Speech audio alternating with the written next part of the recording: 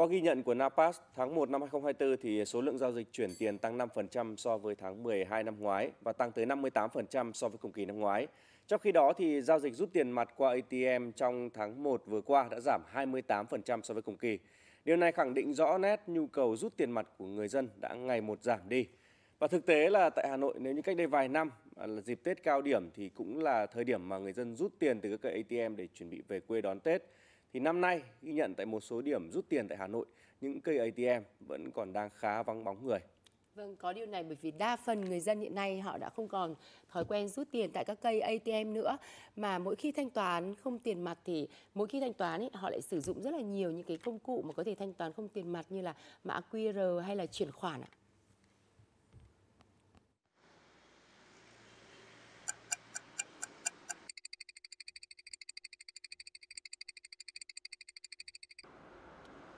Vâng thưa quý vị, một khung cảnh khá vắng vẻ và trong khoảng 15 phút đã qua thì chỉ có khoảng lác đác vài người đến giao dịch. Một khung cảnh có thể nói là khá trái ngược so với một vài năm trước đây, khi mà cứ vào thời điểm cận Tết như thế này thì những cây ATM tại khu công nghiệp Bắc Thăng Long đã từng chứng kiến một hàng dài người xếp hàng để có thể rút tiền mặt về quê ăn Tết.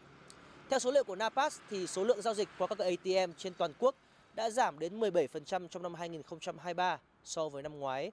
Con số này đã phản ánh rõ nét nhu cầu rút tiền mặt của người dân đang ngày càng giảm và thay vào đó là những hình thức thanh toán tiện lợi hơn như là chuyển khoản ngân hàng hay là quét mã QR.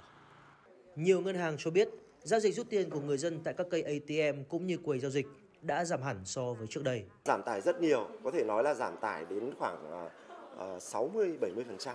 Lượng khách hàng đến cây để rút tiền mặt, đặc biệt dịp cuối năm, cái lượng mà khách hàng đến rút tiền tại quầy cũng rất ít, chủ yếu họ sẽ dùng cái việc thanh toán online.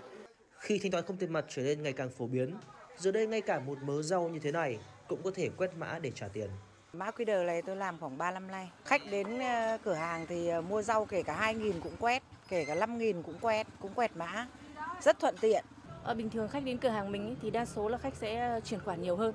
Tại vì thực tế thì bây giờ nếu mà khách mà mua ở những cái mặt hàng của mình này và những mặt hàng ví dụ như 10 mấy nghìn mà đưa 500.000 thì thực ra là nhiều khi mình cũng không có tiền để thối lại. Theo thống kê của Ngân hàng Nhà nước, trong năm 2023, thanh toán không tiền mặt đạt khoảng 11 tỷ giao dịch, tăng gần 50% so với năm trước với tổng giá trị hơn 200 triệu tỷ đồng.